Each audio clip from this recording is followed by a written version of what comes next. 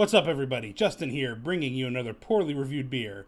But before I get to that, though, I just want to say, if you are one of the many people who've happened upon my website or this YouTube channel in the last week or so, and you're checking me out, I just want to say I really appreciate it. I know a lot of people have been coming through my various content platforms via all the Wicked Weed coverage from the past week plus. And hopefully some of you are hanging around a little bit from checking out some other stuff on the website and on the YouTube channel here. So I just wanted to say welcome, and I appreciate you checking me out. And hopefully you enjoy the content that I'm putting out here at Poorly Reviewed Beer.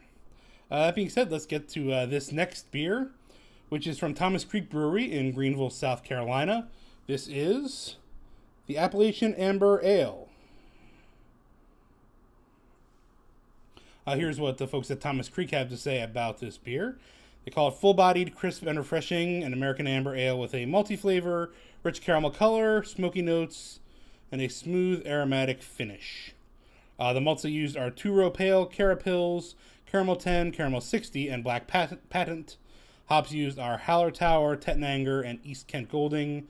6.8% ABV, 40 IBU.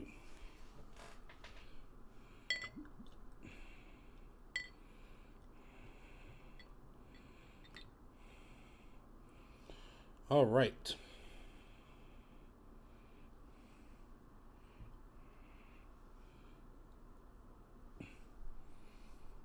So as I say, nice deep amber color. I guess I say a caramel color. I would call that amber. And kind of goes into a little more of an orange with some goldish highlights as I hold it up to the light. About a finger's worth of head. You can see a fair amount of bubbles shooting up through the glass. That head seems to be hanging around a little bit. All right, let's get to drinking.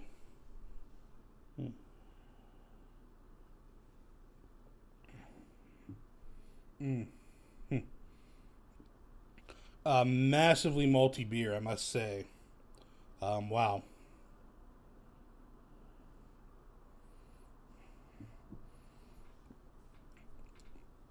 A bunch of breadiness, some of the caramel they talk about with the malts used. Not overly sweet, but certainly some caramel notes there.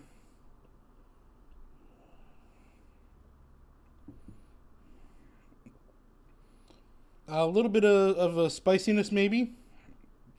I think maybe that's what they're saying in the aromatic finish that they talk about. To me, it's kind of a little bit of a spiciness.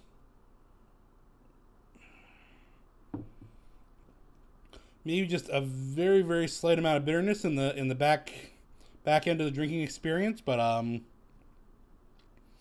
really tasty for me. As I've said in the past, I'm big on malty beers and amber ales and red ales and brown ales. Just really the maltier the better for me.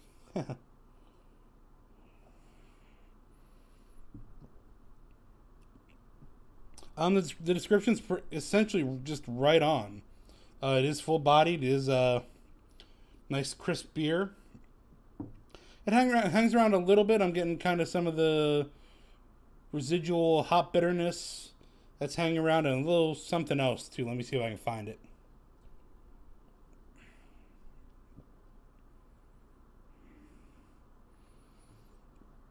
Yeah, again, I think it's just that spicy aromatic note that's again at the very end. So those are certainly hanging around. So it's not quite maybe I don't know if I would quite use crisp as a descriptor. I guess it's maybe somewhat crisp, semi crisp, semi dry, maybe something along those lines. But really nice, tasty beer, right up my alley personally, and just a really good stuff from Thomas Creek. It's an amber ale, so it's not going to be, knocking your socks off with a ton of notes of depth. But what it's doing, it does really well, I feel like. And so kudos to Thomas Creek on this amber ale. So that's it for this edition of Poorly Reviewed Beer. Coming up, I believe maybe this coming weekend or starting next week, I'm going to start the what I'm calling Beers of Summer series. They might not all be summer seasonals, but that's a number of wheats and a number of beers for this season. Kind of in the same vein of what I've done for Oktoberfest and Christmas in the past. Excuse me. Probably end up being two beers per video, and I'm gonna do either probably two or three videos in the series, maybe a fourth one if I have enough. But I know I have enough to do at least 6 different beers total for the series, and so I think that's gonna be probably coming up. Probably not this coming weekend, but next weekend. I did say this weekend, but I meant next weekend. I think for maybe the next video I release is going to be something of a special video that I'm really looking forward to, hopefully, provided it arrives. That's all I'm going to say for right now. But hopefully that'll be coming to you midweek next week. And then I can start the Summer Beer series next weekend. You can find all my reviews, both video and written, along with news commentary and more, at poorlyreviewedbeer.com.